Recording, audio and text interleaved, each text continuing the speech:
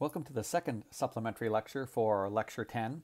This lecture deals with the systematic designation of enzymes using the International Union of Biochemistry and Molecular Biology's Enzyme Commission numbering system. So the International Union of Biochemistry and Molecular Biology is an organization just like IUPAC. It is associated with IUPAC, and their role is to create standards for nomenclature and designations. And one of the major challenges that they faced was naming enzymes. How do you designate enzymes? Of course, there is an attempt at a systematic naming system, but there's so many ways to name enzymes. In the end, it turned out that it was just better to classify them rather than try and defeat the whole naming thing. So gather your handouts, read along with me, and let's go through the classification system developed by the International Union of Biochemists and Molecular Biologists. This is the enzyme subtilissin. It is a protease. It cuts amide bonds. It is a serine protease, and that has to do with the structure in the active site. You can see the serine here. You can see a histidine. Behind that, can't quite see it, behind that, there is a glutamic acid. So it's your classic structure of a serine protease.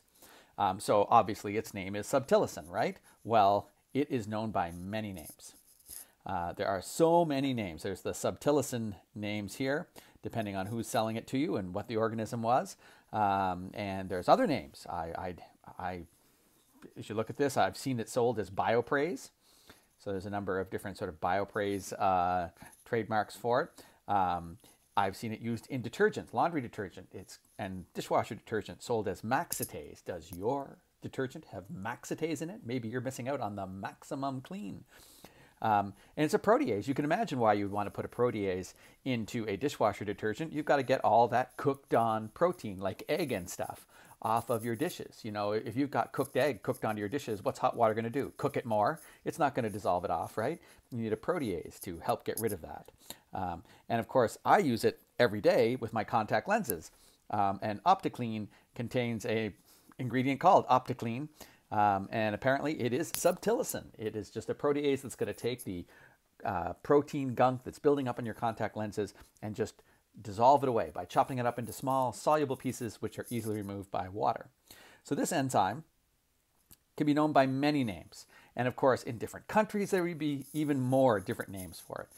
So how do we cut across all the different nations, all the different naming systems and languages, and come up with a way to designate this enzyme? Well, that was a job that, well, it was a big job. And so how are you going to do it? Well, first of all, Marcel Florkin, who was the president of the International Union of Biochemistry and Molecular Biology in the 1950s, said, enough's enough. We got to crack this nut. Let's appoint a commission, the Enzyme Commission. And the Enzyme Commission decided on a system for classifying these enzymes. Now, if you look at this enzyme, it is a hydrolase. So class 3 is enzymes that do hydrolysis reactions, that add water across a single bond and cut it. And there's so many enzymes that do this, they decided that they deserve their own class. So it's got its own class, class number 3. It's a hydrolase. Within that class, there are many subclasses. Many different things can be hydrolyzed. Is it hydrolyzing an ester? Is it hydrolyzing a phosphate ester? Is it hydrolyzing an amide? Subclass 4 is for hydrolases that hydrolyze amide bonds. And within that class, there are lots of subclasses as well. How does it hydrolyze the amide bond? If it's using the catalytic triad, it's subclass 21. So it's 3, 4, 21. A hydrolase acts on amides, uses a serine protease mechanism, basically uses the catalytic triad. It is a serine protease. That's really what 21 is saying. So if you have an enzyme that starts with these 3 numbers, 3, 4, and 21, you know that it is a serine protease, that it cuts proteins using the chemistry of the catalytic triad. And what is the catalytic triad? You can see it right here. There is the serine that's going to be your nucleophile in your reaction to add to the carbonyl of the amide group. That's a pretty tough nucleophilic reaction to do. So the active site of this enzyme here is going to have to stabilize the intermediate, the tetrahedral intermediate from the addition of that serine to the amide carbonyl, but it's also going to have to activate that oxygen on that serine to be a good nucleophile, and the base histidine does that. Histidine can take the proton off of that alcohol as it attacks, acting as a general base. But histidine's not quite basic enough, so it needs to be amped up. So hydrogen bonding it to a negatively charged aspartic acid, or a glutamic acid in this case, aspartic acid in trypsin and chymotrypsin, glutamic acid here, will make the histidine more basic and help it to pull the proton off as we attack the protein. So this particular chemistry is what number 21 is for. Now there's lots of enzymes that have this chemistry, and subtilisin is number 62 on that list. I think trypsin is number 4 on that list. Trypsin would be 3.4.21.4. So there is the complete classification of subtilisin. Hydrolase, acts on amides, uses the serine protease mechanism, number 62 on that list. Anything that has these numbers catalyzes the reaction of subtilisin. So there are 6 classes, and the decision was made to classify enzymes based on the reactions they did. And the IUMB, BMB decided on 6 different reactions. Now, why 6? Could you not have had more? Yes, of course. But this is what the Enzyme Commission decided. The Enzyme Commission was a group of people appointed by Florkin to come up with this, to do this job. Leninger, a name you might recognize, was one of the charter members of the Enzyme Commission, and he wrote the book, probably the first like really major successful biochemistry textbook. And to this day, Leninger is still probably the standard for a biochemistry textbook. It's a pity it weighs 50 pounds. It's a giant, massive work. And not everyone likes to carry it around, but it really is a fantastic book. And if you ever get your hands on a copy of Leninger from the last 5 years, it would be a very, very useful book. A little high level for our course, but a great biochemistry book. There's 6 reactions in the Enzyme Commission system. Oxidation reduction reactions, transferring groups from one molecule to another. Hydrolysis, adding water across a bond to cut it. Lyases, that could add water across a double bond to do an addition reaction, or the reverse, an elimination reaction. So lyases will catalyze elimination reactions that create a double bond, or addition reactions to a double bond. Isomerases, so any enzyme that's involved in the molecule being rearranged. And ligases. Ligases are sort of a more complicated class.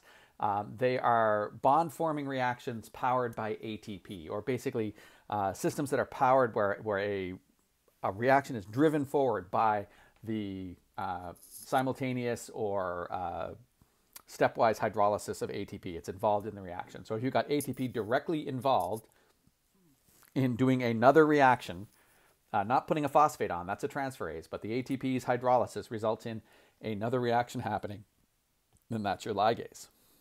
So 6 classes. Number 1, oxidation. Number 2, transfer. Number 3, hydrolysis, double bonds being made or added to, isomerization, and ligating, putting things together using the power of ATP. So let's go through these classes in order. Here's a classic oxidation reaction catalyzed by a oxidoreductase enzyme, and this is called a dehydrogenase. Often enzymes that are involved in oxidation and reduction, well, since they move hydrogen atoms around, they might often be called a dehydrogenase.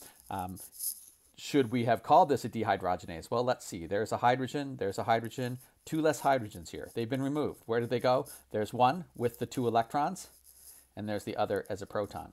So dehydrogenase, they were taken away. What if the reverse happened? What if NADH reduced oxaloacetate to produce a malate? Same enzyme. But isn't that a hydrogenase then? You're going in the reverse. Well, yes, but we name the enzymes based on one of the directions. So if, just pick a direction. In this case, it was named for its dehydrogenase activity. Maybe that's the first activity it saw. If you're using it to catalyze the reverse reaction, it's still named for the dehydrogenase activity. So just pick a direction. The name will reflect one of the directions of the reaction quite often. That's one of the problems with naming. one group was looking at the reaction and was interested in malate being turned into oxaloacetate. Another research group was looking at the reaction of oxaloacetate turning into malate. They might have come up with two different names based on the two different reactions. So we need a systematic, numeric system to get around this. This is an oxidoreductase, class 1. Within class 1, it is an oxidoreductase where it acts on alcohol groups. Look, that's an alcohol turning into a ketone. Within that, number 1 in that list is for something that acts on alcohol groups and transfers the electrons to NAD. NAD. And within that, number 37 on the list is this enzyme, malate dehydrogenase, acts on malate. So it is an oxidoreductase, it acts on alcohol groups, it puts the electrons onto NAD, and number 37 on the list reacts with malate. So if you have anything that has this number, 11137, you have something that takes electrons from malate, puts them onto NAD to give you oxaloacetate and NADH. Regardless what the name is, this is the reaction that enzyme catalyzes. Transferases, class 2. Well, it's a transferase. This one transfers a phosphate group. So the second number is what's being transferred. The third number is generally where it's going to or coming from. So 2, transferase. 7, transfers phosphate groups. Where to? Oxygen, or an alcohol group, I guess, in this case. Number 1 is an alcohol group. And 2711, number 1 on the list. Number 1 on the list is an enzyme that transfers phosphate groups to an alcohol, and in this case, it's hexokinase. And you'll see that same numbering in another transferase. This is phosphoglycerate kinase. It is a 2. It transfers phosphate groups, so it's a 2.7. That's just the same as the last one. It's 2.7.2. That's a different number because it doesn't go to alcohols. It goes to a carboxylic acid group. That phosphate group can go to a carboxylic acid group. And number 3 on the list. So there's a carboxylic acid group. There's the phosphate group. If you imagine the reaction going in this direction, you have transferred it to a carboxylic acid group.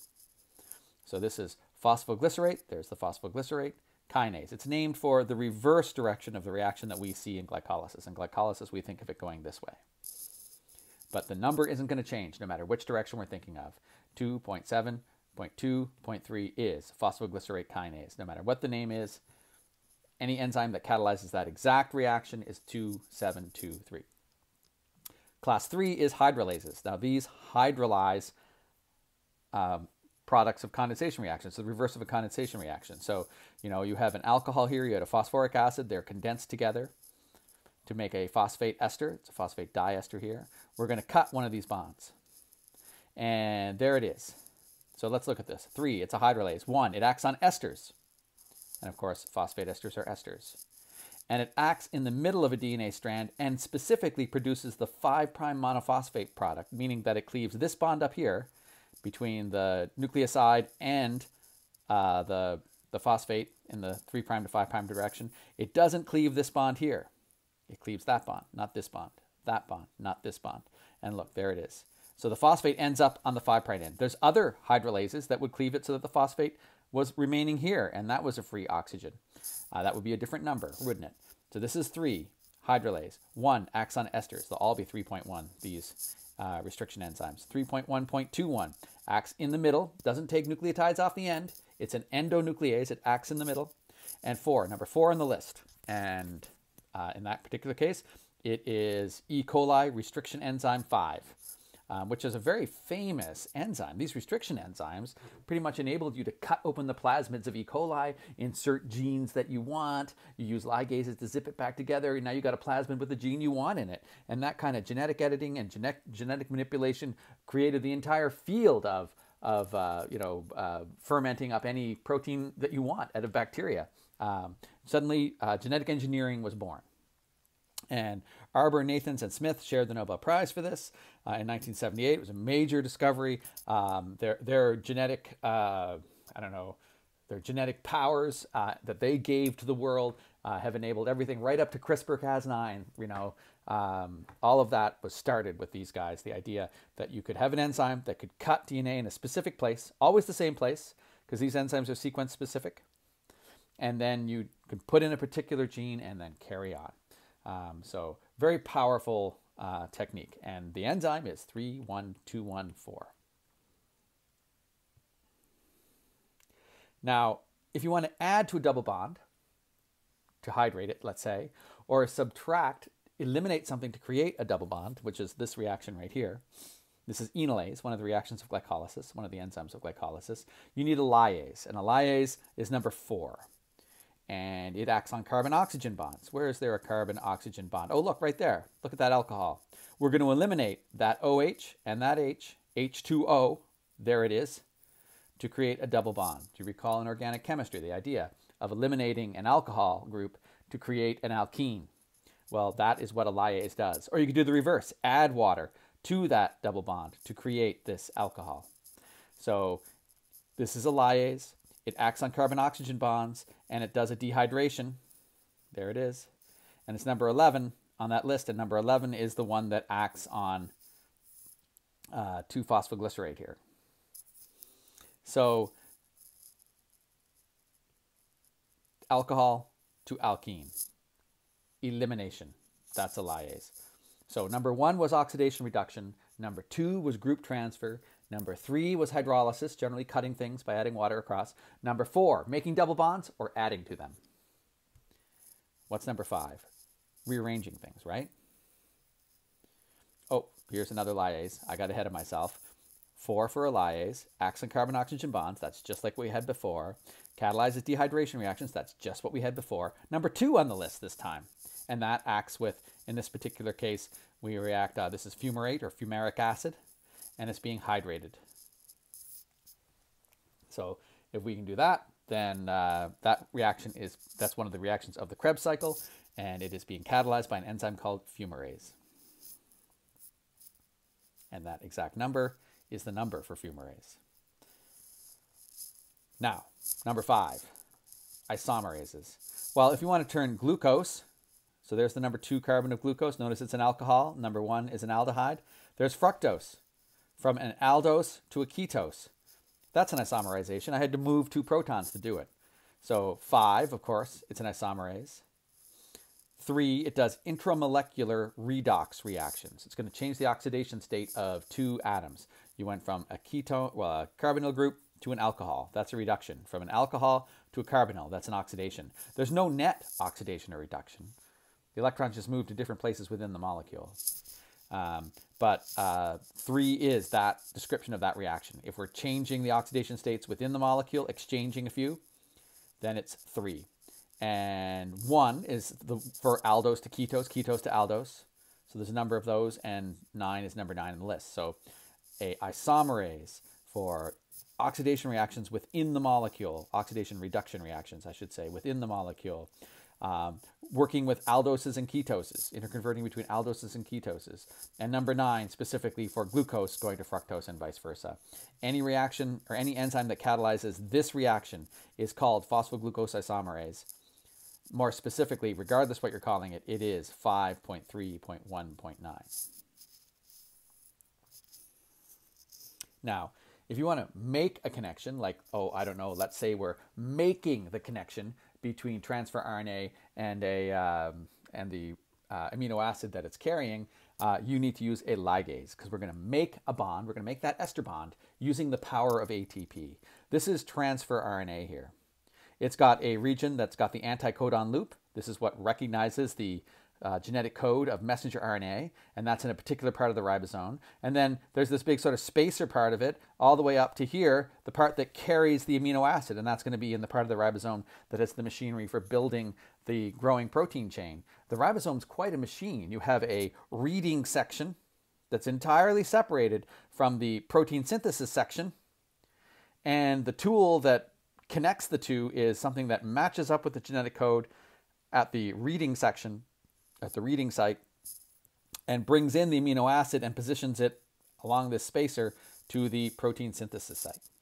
So we need to take the correct transfer RNA, there's 20 transfer RNAs, and put the correct amino acid on it. So I need an enzyme that does that.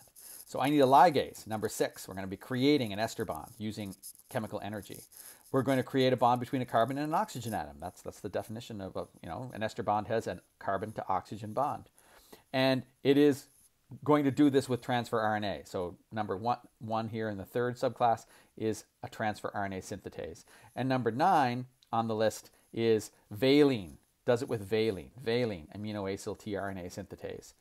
So number 9 is valine. Other numbers for other amino acids. I believe there's 25 numbers here because some of them have been deleted, you know, or involve reactions that don't involve transfer RNA. There's a couple with this in the subclass that don't involve transfer RNA, but 20 of the 25 are the transfer RNA. So let's look at the enzyme that's involved. Look how it wraps this enzyme up. This is valine aminoacyl transfer RNA synthetase 6.1.1.9, this enzyme right here. It recognizes the entire shape of the transfer RNA. Look how it wraps around it. It's recognizing all the details of the structure, at least on the back side. It's certainly recognizing structural details around this end here. And it looks like it's also recognizing the anticodon loop. Not all of them wrap that far down. Some of them are just dealing with the top. But this has a unique sequence. Every transfer RNA has its own unique sequence. So obviously it's got some small structural details. And the entire thing has to fit the enzyme like a glove for it to be in if this is the valine transfer RNA, it's got to fit all of the valine transfer RNA synthetase. And there's others. This is for isoleucine here. This is isoleucine aminoacyl transfer RNA synthetase. Notice how this recognizes more the bottom and the top, but not so much the middle, whereas the valine one does pay a lot of attention to the middle. And here's glutamine. This one does glutamine. Notice how it's mostly focused on sort of one side, the anticoding loop, the side up, and of course, the amino acid part. Now, all of them, of course, wrap up the end that's going to hold the amino acid, and that's where the chemistry is going to happen. And what chemistry happens there? What is this enzyme actually catalyzing? It's catalyzing this chemistry right here. It's going to use ATP. It is a ligase, after all. It's going to activate that carboxylic acid group. How do you make an ester out of a carboxylic acid? Well, I just make an acyl chloride, right? And that's a way of activating it. How would we activate things in biochemistry? We make a phosphoric acid anhydride. So notice I didn't transfer a phosphate group to this. I transferred the entire AMP group. So it's the same as transferring a phosphate. There's the phosphate, no diff, except it came in with this handle. And now that handle is going to hold things there, and that pyrophosphate is ejected, and it'll eventually be hydrolyzed just to 2 inorganic phosphates. And since you're eliminating one product, the reaction is definitely one way. It's going to be driven forward. So now I have this highly activated phosphoric acid anhydride, mixed anhydride. And that carbon there is going to be really easy for a nucleophile to add to. A nucleophile can add to that really easily right there. Let's try and draw that. Right there is where the nucleophile can add. And because that's a fantastic leaving group. And so you can imagine that the transfer RNA is right there, right? Transfer RNA is just staring at this. And it's got 2 hydroxyl groups that could be the nucleophile. If you bring an acyl chloride in to a solution that has alcohol in it, you will make an ester. Well, here is something that's very similar. An acyl with a fantastic leaving group, not chloride, but phosphoric acid. That's a fantastic leaving group. So one of these 2 oxygens will attack. Which one? It just totally depends on how the enzyme has set things up. There's 2 classes of aminoacyl transfer RNA synthetases, class 1 and class 2. Class 1 will put the new amino acid on the number 2 hydroxyl group. Class 2 will put the new amino acid on the number 3 hydroxyl group. It's just a matter of which one's being used. Valine is a class 1. The valine transfer RNA synthetase is a class 1. So we end up on the number 2 hydroxyl group. So there, this is the transfer RNA. That's that giant thing. This is just the very tip of it. And we now have an ester. And that ester is going to be used to put the amino acid into the growing protein chain. So notice what we did. We hydrolyzed ATP. And we made this new bond. There's no phosphates here. We don't end up with phosphates in the product. But we hydrolyzed ATP and made this new bond. That's the spirit of a ligase. We use chemical energy, ATP going to AMP in that case. That's basically the equivalent of 2 ATPs. And we made this bond. And that reaction was driven forward in a unidirectional manner. You can imagine the driving force for hydrolyzing ATP is a big release in energy. Equilibrium is going to vastly favor the product. So if there is amino acids and ATP around and transfer RNA, you will always be getting loaded transfer RNA. There's no equilibrium where this falls off and produces ATP. We're way downhill from that. This is a one-way reaction. We are going to, if the ingredients are around and the enzymes are around, this will be the fastest reaction in using those ingredients, and we will be making loaded transfer RNA. And you need loaded transfer RNA to make proteins. And that's what a ligase does, number 6. So we have all of those categories. And why are they useful? Well, let's look at a particular metabolic scheme from the Kyoto Enzyme Genome Database. It's called KEGG, K-E-G-G. And look at that. So much busyness there, you can't even read it. I'm going to zoom right in. These are a whole bunch of reactions that are involved in nucleotide synthesis. Let's see, there's AMP right there. There's ADP.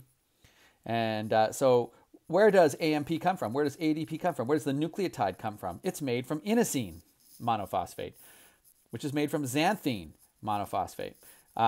So all of these enzymes catalyze the interconversions. And look, what do you think this reaction was? To go from adenosine to inosine. You don't even know what inosine is, but you know the conversion is a hydrolysis because of that number 3. Right? The difference between xanthine and inosine is obviously an oxidation, because that's number 1. Right? Oh, look, a ligase. Oh, look, a lyase. Transferases, 2.7, transferring phosphates. So that would probably put phosphates onto, guanosine to guanosine monophosphate. Look at that. Transferring a phosphate group onto guanosine to make guanosine monophosphate. So without having a clue what exactly these enzymes do, I already know the general gist of the reaction if I know the first number. And that's the only thing I need you to know, is the first number. I need you to know 6 numbers. Number 2, what's it do? Transfers a group. Number 4, what's it do? It can eliminate a leaving group to make a double bond or add to a double bond. Number 6, what's it do? It creates a bond using the power of ATP, or another source of chemical power. So know those 6 numbers. That's what I want you to get out of the 6 numbers for biochemical reactions. And if you can do that, then you can understand biochemistry. Now, just because an enzyme has the same EC number doesn't mean it's the same enzyme. It just means that it does the exact same reaction. So, for example, carbonic anhydrase, a very important enzyme, very important for getting CO2 into your blood and out. Obviously, since CO2 is a very important part of oxidative metabolism, we're producing it. It's got to be exhaled. It's got to be converted from carbonic acid into neutral CO2 so it can be gotten out of water and exhaled. We need an enzyme to help that process because it's slow. It's not that slow, but it's too slow for you. It's got to be a lot faster in you. So carbonic anhydrase is an important enzyme, and alpha carbonic anhydrase is the enzyme that we use. But there's 2 other kinds of carbonic anhydrases in bacteria and plants, and they are entirely different. They could not be more different. Look at these enzymes, like the structural differences. They are not related to each other at all, but they do the exact same reaction. And so they have the same EC number. So it's a lyase, number 4, and the other 3 numbers relate to the exact reaction. And if you look at these, look at the structure. This is sort of a classic sort of 3-layer helix, sheet helix arrangement. This is a trimer of beta solenoids. That would be the name for this shape here. This is a 3-beta solenoid.